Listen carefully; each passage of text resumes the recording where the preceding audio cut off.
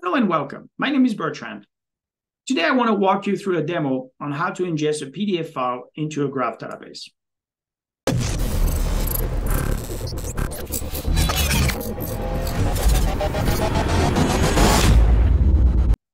This video is a companion to my blog post talking about the differences between vector database and graph databases in the context of retrieval augmented generation or RAG. The blog format really allowed me to dive deep into those differences, but I felt it would be a good idea to provide a Reader's Digest version in the form of a recorded demo. I have also recorded a similar demo on the vector database side. In this demo, I will walk you through how to take a PDF file, ingest it into a graph database, and then query its content using natural language queries. For the purpose of the demo, I will use the PowerEdge R760XS spec sheet as my guinea pig because, somebody has to.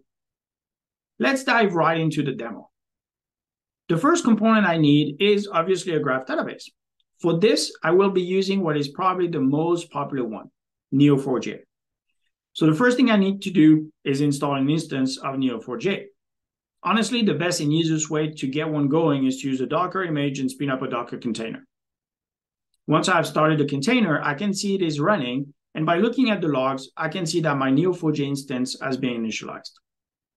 I can verify that everything is running properly by connecting to the Neo4j browser. To do this, all I need is to point my web browser to the Docker server's IP address and port 7474, which is the port of the Neo4j browser listens on. For me, that address is 192.168.122.200. As everything is properly initialized, I'm presented with the logging page to my Neo4j instance. In the connect URL field, I need to enter the IP address of the Docker server and port 7687, which is the port on which the Neo4j browser communicates with the Neo4j instance through the Bolt protocol. Then I need my authentication method, which is a username and password that you entered when you created the Docker container. I enter that username and password and then click connect. Once connected, I'm presented with the default Neo4j browser screen. I have no data loaded yet, so honestly, there is nothing to show. On top of Neo4j, this demo also requires pip and Tika. Tika uses Java, so you will need to have installed the JRA and JDK prior to being able to run anything. I've shown how to install those at the beginning of the demo for the vector database. Now that I have pip installed, I can install the Python modules required by this demo: Tika, LangChain, OpenAI, and Neo4j. As I've mentioned before, Tika is being used to extract text from a PDF file. I need LangChain, as I will be leveraging a number of its chains. I will also need OpenAI, as I will be using ChatGPT 3.5, and you will see how. The last Python module needed is Neo4j, which of course will be used to connect to my Neo4j instance. Unlike with the vector database where I can show every single step, and because of the nature of the graph databases, this demo requires a number of helper functions. The code of those is included in my blog. But from a high level, let's get through what needs to be done. First, I need Tika to extract the text from the PDF file. Then I need to split that text into smaller chunks. Pretty standard so far, but then I need to extract entities from each chunks and create a relationship between those entities. And that is what the helper function will do. Here you see the final helper function called extract and store graph, which takes a document or chunk, extract the entities, and create the relationships and store them into the database. Another component I will need is an LLM to convert my natural language queries into Cypher. Cypher is the query language of graph databases. Here, I am leveraging the Chat OpenAI module from LangChain, to connect to ChatGPT 3.5 Turbo LLM. Which LLM gives the best result is definitely an area of investigation, but I got pretty decent results with ChatGPT 3.5, which is why I'm using it. With those pieces in place, I can initialize my connection to Neo4j by specifying the URL, the username, and password, and feeding them to the Neo4j graph module from LangChain. This command returns a connection to the graph database. I am now ready to ingest my document. First, I need to extract the text using the Tika parser. I store it in a variable called text, and I can check that its value is indeed the content of my PDF file.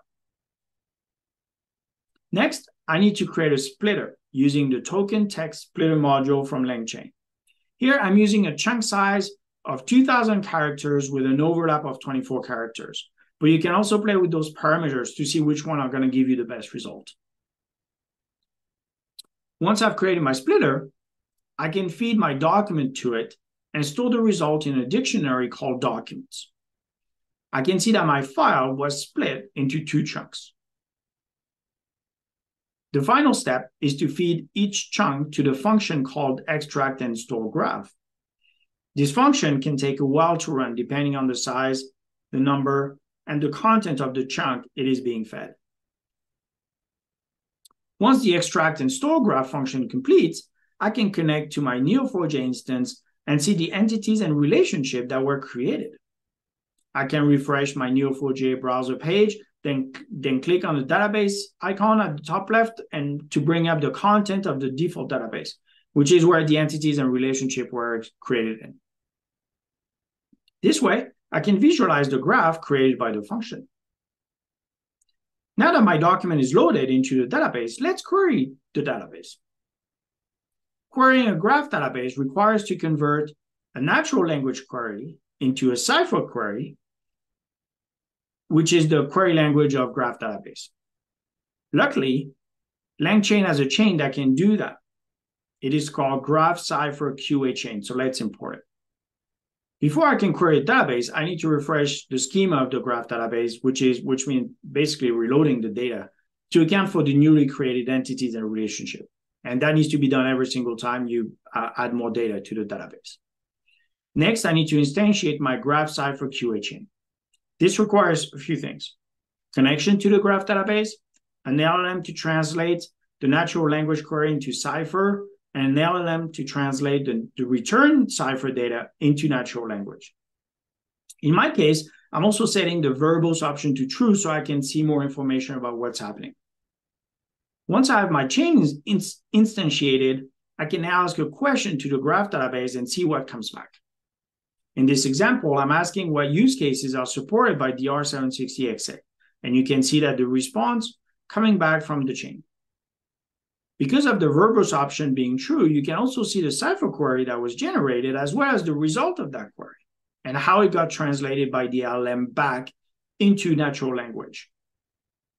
There you have it, a quick demo of the end-to-end workflow to ingest PDF files into graph databases. My name is Bertrand, and thank you for watching.